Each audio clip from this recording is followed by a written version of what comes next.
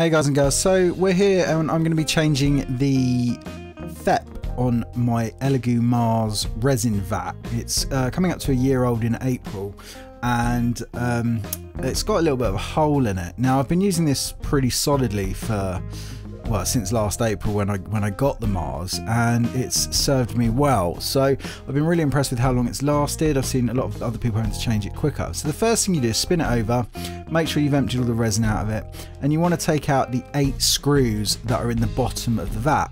Now these are your tensioning screws, okay? So these screws don't actually necessarily get screwed all the way in when you put it back on. So do bear that in mind, and I'll explain that a little bit later.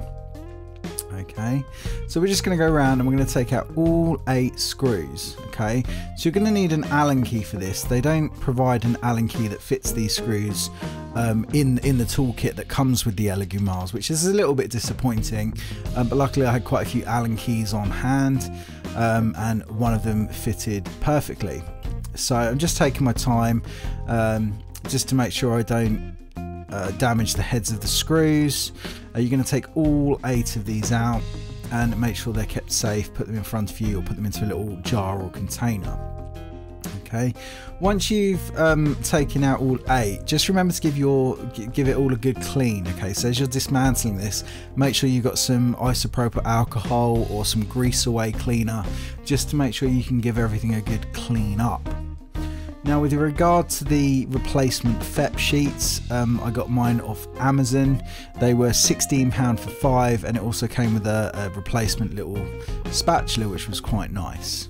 Okay, so you can see it is quite a time consuming job. It does take a little bit of a while to get all of the 8 out, but once it's off, it pops out quite easily, and then we're going to flip it over and you'll see the other side, and I'll explain what we're going to be doing next. You're going to also need an X-Acto knife or a Stanley knife for the end part of the process to trim down the FEP once the new FEP's all installed and good to go. Okay, so make sure you've got a nice sharp Stanley knife, X-Acto knife, something like that. So we're just pushing the vat from underneath out, and you can see it's popped out quite easily. You're going to want to give that a clean inside there, just to make sure it's all, you know, all nice and sorted and there's no leftover resin or anything's leaked into there. So just give that a good clean out. Mine was pretty clean, to be honest, because I do tend to try to maintain the vat. I give it a good clean every now and again in between prints. Just empty it out, clean the FEP with some IPA. So I flipped it over and you can see there's quite a few screws on here. I think it's 16 in total, and you can use the little Allen key that comes with the ELEGOO for this. So all you want to do is unscrew all of these screws, okay, and then once they're all off, I'll talk to you the next bit. Let's speed this up, let's not hang around.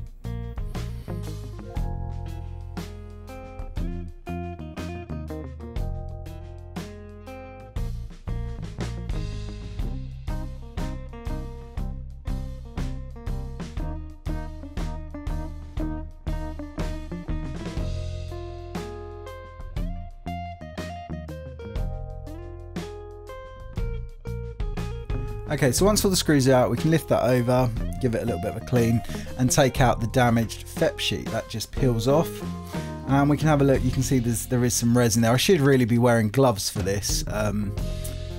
It's a bit of a no-no, really.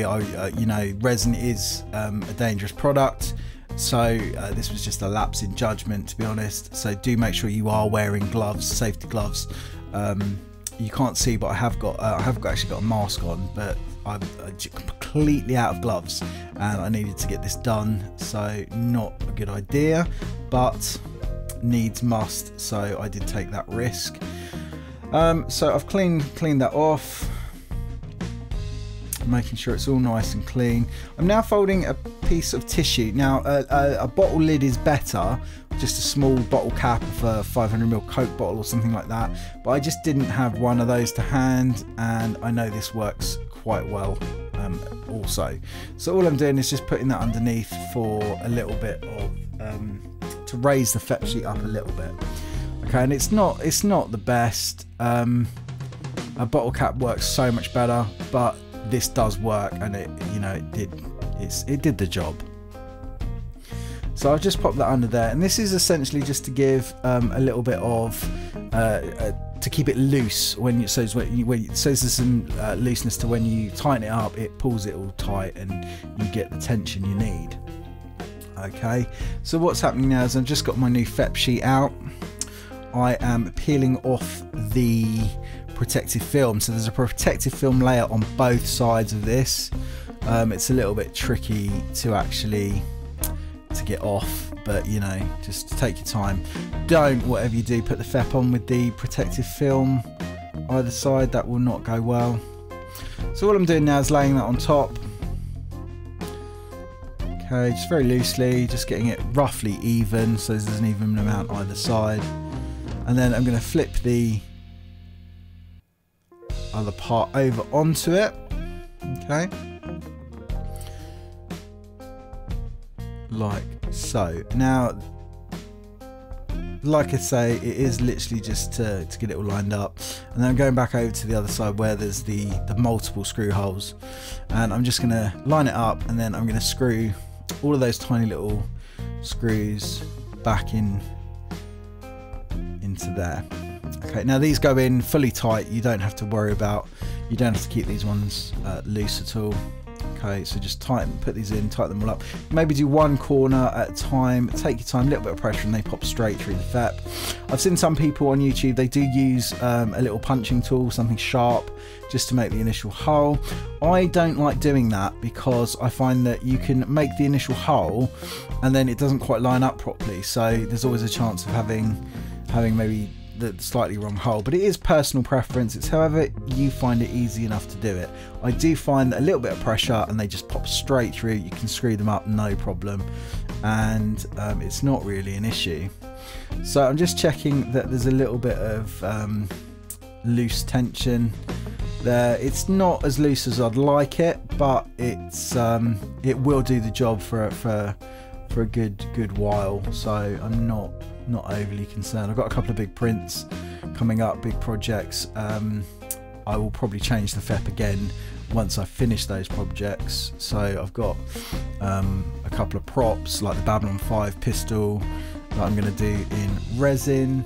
I've got a couple of Sanix models that I want to do, and to be honest, I want to get into the habit of changing the FEP a little bit sooner than I have. I've left it almost a year, and I'm just starting to see some print fails with the FEP the way it is. I mean, not to mention the fact it's got the little hole in it, which isn't great. You can see I've taken my mask off here, really, you know, what can I say, you know, resin, dangerous, yes, but for this quick job, there's not a large amount of resin lying around. So the biggest problem here is the fact that I didn't have my gloves on.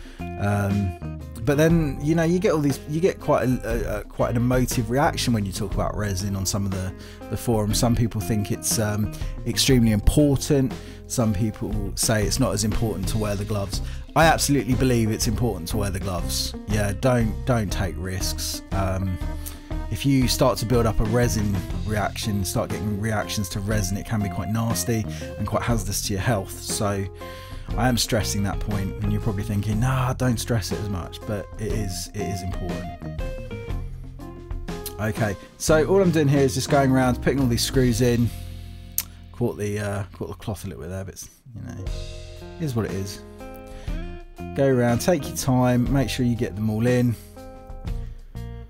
I'd be really interested to know what projects you're working on, what's some of the really cool stuff you've printed. Do you have Instagram? I'd love to check out some of the prints that you guys are doing, especially like the viewers. Be really interesting to see what you've been creating. So I am on Instagram as well. It is my Teacher of Computing account, so it's I think it's the Instagram's at AHC Me UK, so do check that out and follow for some of the projects I'm working on. And do comment below, let me know what you've been printing on your Mars, or if you're not using the Mars, you know, this lots of the resin 3D printers have FEP VATs, so the Anycubic and etc. So what's brought you here? How did you get here? You know, I am very interested in that, to be honest. And I do appreciate you watching these videos. You know, it's great to know that I'm helping a few people out, and you know, if it doesn't help you, that's fine. You know, hopefully, YouTube's such a crazy place. I mean, literally so crazy. There was this one channel I found the other day. It was something like Ooga Booga confirmed crazy mode only, and it was mental. There was just so many crazy videos on there, and they made absolutely no sense. But then you'll find a channel that you think, that's amazing, and it's got some really great content on, and hopefully I'm providing some of that great content for you guys. If you think of anything that will help the channel out, anything you want changed, then do comment below. I do try to respond to every comment, and I do appreciate the criticism, you know, good or bad. So yeah, so just putting all the screws in. And you'll notice here I actually make a mistake. I actually missed one of the screws. Okay, now you can see I've just left it to the left hand side. I do notice that after the video, and I do pop it back in, so don't worry about that. I have seen it, and I did put that screw back in once I realised my mistake. And it's really easy to make mistakes, you know, everyone does it. So just take your time and try to make sure you get all those screws in. So all I'm doing now is I'm pushing the base back in and back together. Okay, and then I'm gonna start putting the other screws in. Now, you don't over tighten these. You don't want them too tight. And what you can do is you can actually use, I didn't show it on here, but you can use an app. I'm trying to think what it's called. So it's, let me dig it out. It's Spectrum Analyzer. Okay, and I saw this in another YouTube video. And all you do is you just very gently tap the FEP next to the Spectrum Analyzer, and you're looking for it to be in the 33 Hertz sound range. So nice tinny, like a snare drum sound, to make sure you've got the right tension. And the way these work is if you do them up really, really tight, it pulls the FEP tight together, and you get a different sound. And these are like leveling bolts, so if you release them slightly, it gives a little bit of release on the tension, and you get a different sound. And I know that sounds crazy, but literally 33 Hertz is the sweet spot. Okay, so yeah, or if I can, I'll pop it onto the end of the video of just how you use Spectrum Analyzer, so as you get an idea. But it is really useful for getting that sweet spot of the tightness of the FEP, and just making sure it's absolutely spot on, and you're going to get some really good prints from that. So some of the print fails I've had are basically the print not sticking to the support, so it sticks to the FEP, and then the support's on the build plate, but part of the print is left attached to the FEP. And that's kind of when I know like when to change the FEP. At that point I am changing my FEP, and I am getting better results, going back to that constant and consistent good quality resin print. So yeah, do keep an eye on your FEP. It is an important part of your SLA printing. The other thing is the temperature of the resin. So if you are getting some fails, it's good to play around with some of the settings in, say, Sheety Box. You can increase your bottom layer exposure time. So at the moment I'm on 50. You could put it up to 60 or 70 and see if that improves any of your print fails. And also your line count, your bottom line count, you can increase. I think, say, I usually print about 8. 10's quite a nice spot if you are experiencing failures with new types of resin. I usually use the ELEGOO Mars ABS type resin, but I have found it quite pricey lately, so it is coming out at about £37 for 1,000 mils, which I think is quite expensive. So I've just switched over to the Sunel resin, which is about £24. I did try ordering some off AliExpress, a job lot off AliExpress, and I just had nothing but issues. It didn't dispatch. I literally had to do a dispute through PayPal to get the money back. and it genuinely was a nightmare. So I don't know if you've had the same experience, but if you do know where to get some cheap resin, I'm always looking for a bargain, so do comment below, because it is extremely hard to find. I know a lot of people say Amazon usually have it for around 32. I'm never lucky enough to spot that. I'm really not. I never spot it for sort of £32, the ELEGOO ABS type. So yeah, I try all sorts of different resin out, and you get quite a lot of different results. But to be honest, the ABS I do like. I do get some good results from it, and it is my go-to resin. I've just got the blue Sunel transparent, so I'm going to do some prints with that, see how that comes out. So check out Instagram to see what they look like. I've got a little Boondock Saints bust that I'm working on, just to see how that comes out. So yeah, it's all good. It's all good. So we're almost there, and just making sure it's quite tight. I don't want it too tight, because I will adjust this. I do adjust this using the analyzer, and I'll show you that at the end, that process at the end of how you just tune that up a little bit and make sure it's the right frequency.